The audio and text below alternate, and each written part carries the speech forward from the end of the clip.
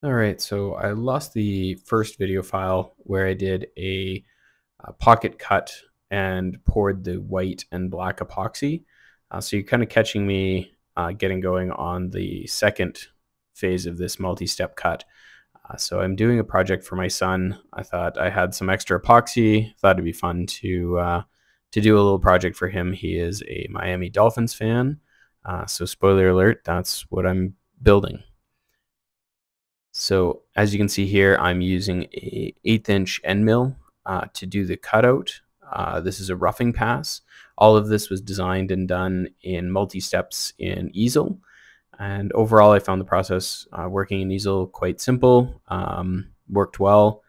So I've just finished the roughing pass with that 1/8 inch end mill, and I'm switching out for a ball nose end mill. I only have easel standard. And so what I've done here is I've just set it up as basically a 2 mm end mill, which based on my depth of cut was the diameter of the end mill at about 2 mils. So it allowed me to kind of fake it out. Essentially, I picked a 16th inch end mill, but I'm using a ball nose end mill for this cut.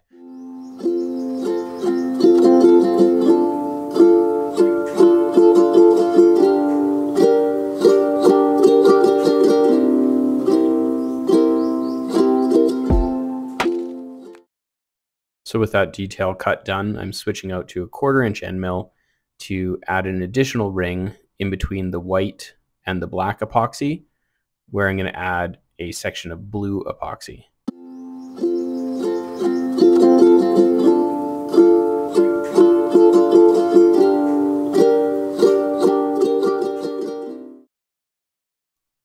So as this cut finished and I got it cleaned up, I noticed I could still see a little bit of MDF between the black and the white epoxy. So I just went into easel and I created an additional offset ring and then set up a new cut just to cut into the white and the black a little bit more. So when I pour that blue, it'll be between the white and the black and there'll be no MDF showing in between those rings. There was just a sliver of it left, so I felt it was best to go back and clean it up.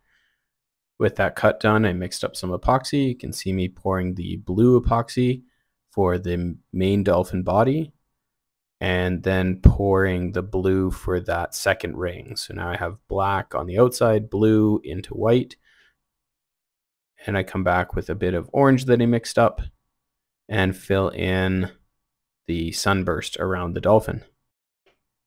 So that's had a chance to dry now, and here I'm getting ready for the second cut. So this will be the lower part of the dolphin body. Again, I'm starting with a 1/8 inch compression end mill.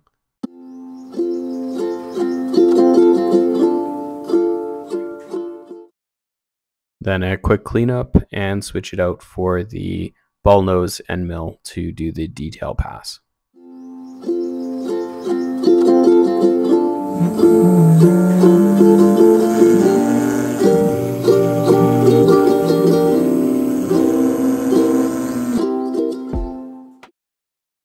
So with that detail pass finishing up, I can get things cleaned up and pour a slightly darker blue epoxy for the lower part of the body. Clean it up a little bit, and once it's dry, you can see I'm coming back. I've got my surfacing bit ready to go. So this is just to take down some of the larger overpours of the epoxy, save some of the sanding, and make life a little bit easier. I'm not intending to take it down too far, just enough that when I pull out the sander, it's a little bit faster.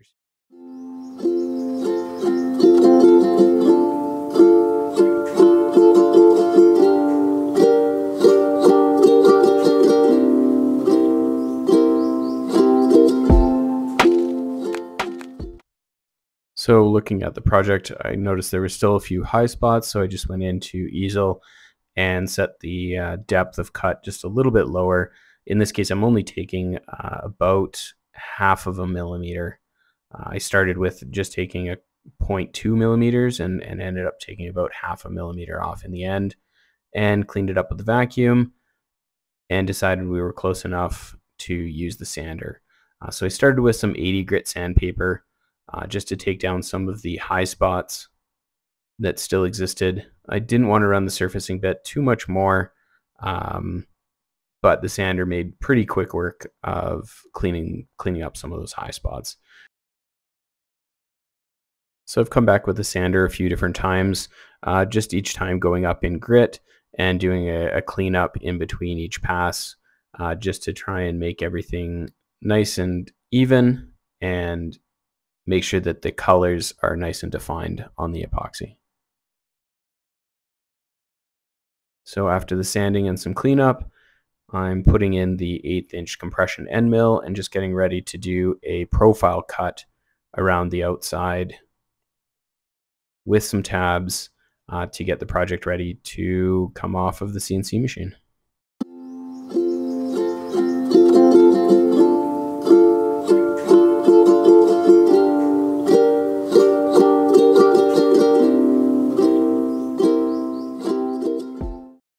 So with the profile cut done, did a little bit of cleanup and some additional sanding up to 280 grit. With that complete, I can take it out of the clamps and using the oscillating tool, cut the tabs free.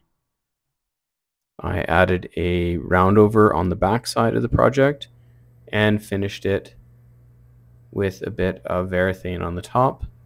And overall, I think it came out really well. It was a fun project to do, and my son is super excited. Thanks for joining me on this project.